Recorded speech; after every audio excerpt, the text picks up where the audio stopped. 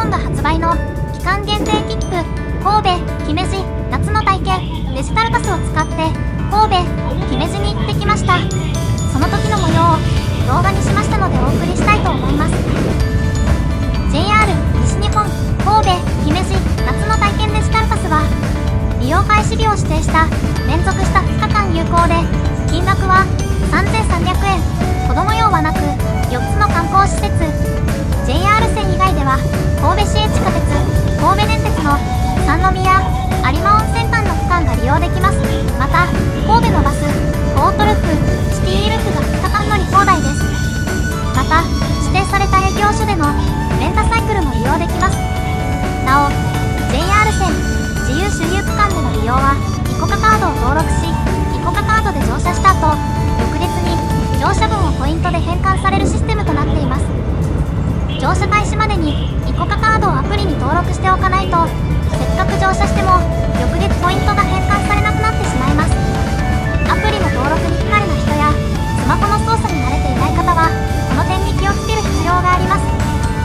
今回利用した神戸姫路エリアの他により兵庫県の広い範囲が利用できるまるっと兵庫夏の体験デジタルパスもありますが、3日間有効でより広い範囲を利用することができます。今回は2日間有効の神戸姫路エリアのデジタルパスを利用してきました。1日目は神戸を回り、2日目は姫路に行きたいと思います。まず1日目、神戸に向かうために新快速に乗車しています。神戸三宮駅に到着しました。ここから神戸リゾートクルーズの乗船場のある神戸エリアまでシティループバスに乗車しました。こちらの船が神戸リゾートクルーズの船です。乗船場所の神戸エリアから神戸ポートタワーまではすぐの場所でした。こちらのターミナル神戸エリアからは神戸港を遊覧するいくつかの船が運航されていました。メリケンパークと神戸ハーバーランドの中間に位置し、それぞれの間を歩いて行き来することができます。今日はとても天気が良く、海もとても穏やかなので快適なクルーズができそうです。広くゆったりした船内はたくさんの席があり、ゆっくりと過ごすことができそうです。随所にフォトスペースが用意されており、船内のさまざまな場所で撮影することができます。1階にはカフェがあり、ドリンクから軽食、スイーツまで多彩なメニューが用意されていました。皆さん思い思いの座席で60分のクルーズ時間を楽しんでおられました。3階は海風を感じられる開放的なオープンデッキとなっており、乗船から下船までここで過ごす方もたくさんおられました。確かにこのオープンデッキから見る神戸の街並みは素晴らしかったです。すぐ隣が神戸を代表する商業施設神戸ハーバーランドモザイクなので、下船後はショッピングをしたり食事をしたりしてもとてもいいと思います。乗船場所は神戸を代表する場所なので、乗船の前後にゆっくり過ごしたり観光したりするにはとてもいい場所でした。ありがとうございます。行ってきます。いよいよ60分のクルーズに出発しました。応募こちらは1時間のクルーズでございます。会場上階の潜水艦やタイムドライバー装置のリモコン間近でご覧いただけますので、くださいませ。こちらの青い点線のコースが60分コースです。神戸空港の近くまで行き、折り返して戻ってきます。こちらに見えている神戸ポートタワーも観光施設の中に入っているので、ぜひ後で行ってみたいと思います。これから向かう神戸空港が分かりにくいですが、画面中央に見えています。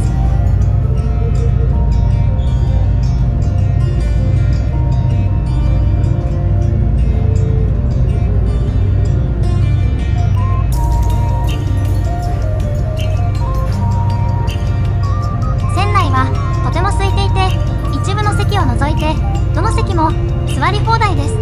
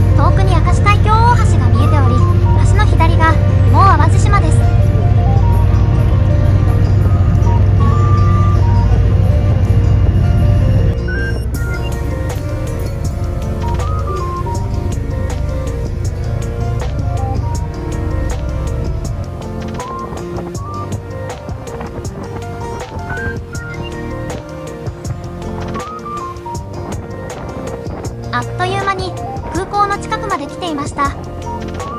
管制塔やターミナルビルが見えていました。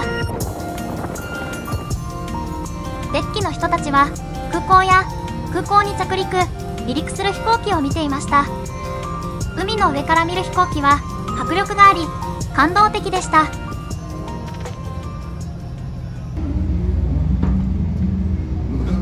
ちょうどこの船の真上を空港に着陸する飛行機がかすめて通過していきました。大迫力のその光景に乗船している全ての方々が感動して見入っていました。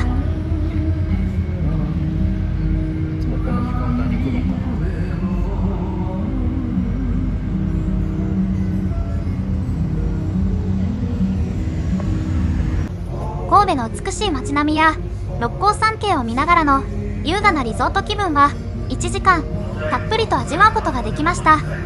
神戸リゾートクルーズは運休日や出港時間が日によって違いますので、乗船の際にはホームページで確認していただきますようお願いします。下船後は神戸ゴートタワーに登ってきました。こちらの神戸ゴートタワーの展望フロアに入場することができます。展望フロアからの眺めはジオラマを見ているように感動的でした。昼の眺めも最高でしたが、神戸の夜景を望める夜の展望フロアも絶対素晴らしいと思いました。タワー内にもいくつかの場所に記念の撮影ができるおしゃれなフォトスポットが用意されていました。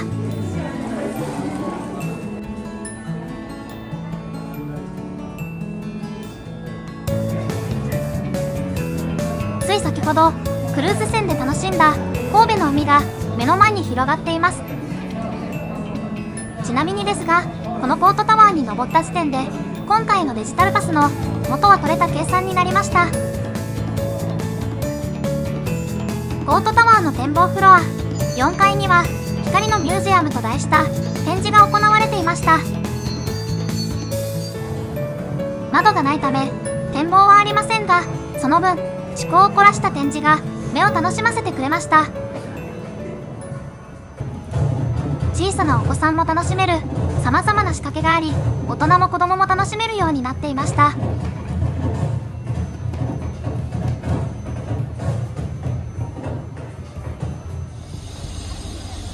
その後は再びシティループバスに乗車し、北野異人館へ行きました。シティループバスはグリーンを基調にした異人館をイメージしたレトロなデザインのバスです。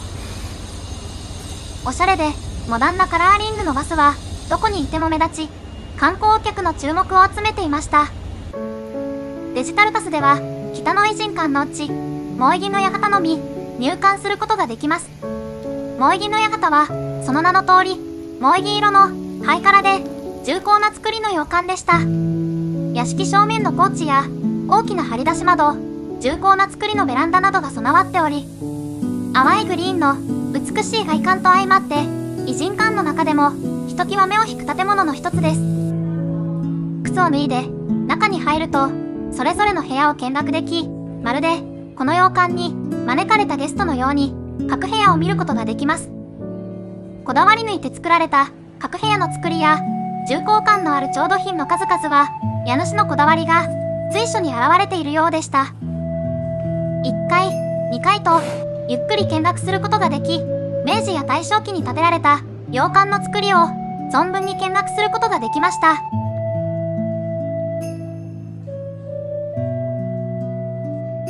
2階にあった子供部屋には遊び心のあるアイテムがさりげなく置かれていました。2階にあるベランダはガイドブックなどにもたびたび登場する人気のビュースポットだそうで、窓の外には神戸の街並みが広がっており、ここから見る神戸の景色はとても素晴らしかったです。同じく北野異人館にある風緑の館は萌黄の館のすぐ近くにありましたが、現在耐震改装工事中で見学することはできませんが、その特徴的な重厚で美しい外観を見ることができました。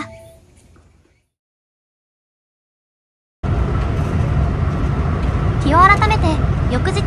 今度は姫路に向かいました。大阪駅から姫路駅まで単純に往復するだけで3080円かかるので、この切符を購入しを往復し、施設を1つ利用するだけで元が取れてしまいます。ただし、自由周遊区間の利用には注意が必要で、周遊区間内外をまたいでの利用はポイントが付与されないので、自由周遊区間を越えて乗車・下車する際には一度周遊区間内の駅で降りて運賃を区切る必要があります。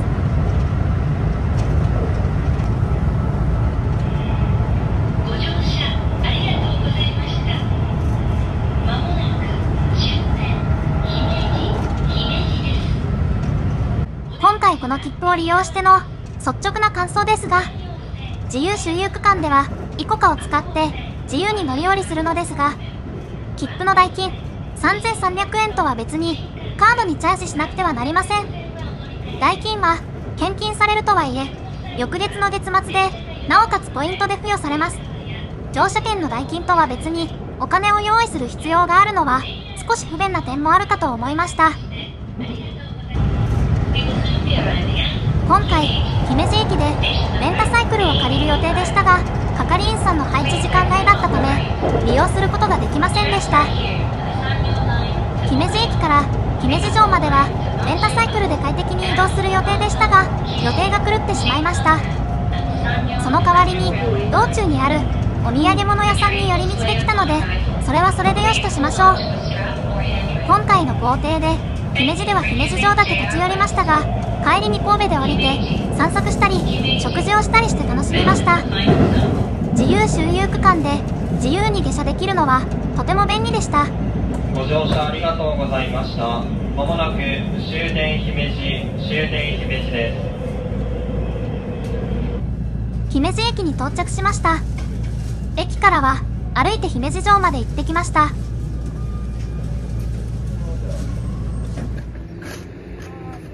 国宝姫路城です。白く美しい姿が白鷺の飛ぶように見えることから別名白鷺城とも呼ばれています。デジタルパスで入場した姫路城の大天守最上部からは姫路の街並みを優雅に見渡すことができます。お城は登って周りの風景を見るのも良いですが、やはり少し離れた場所からお城を見る方が断然迫力があっていいです。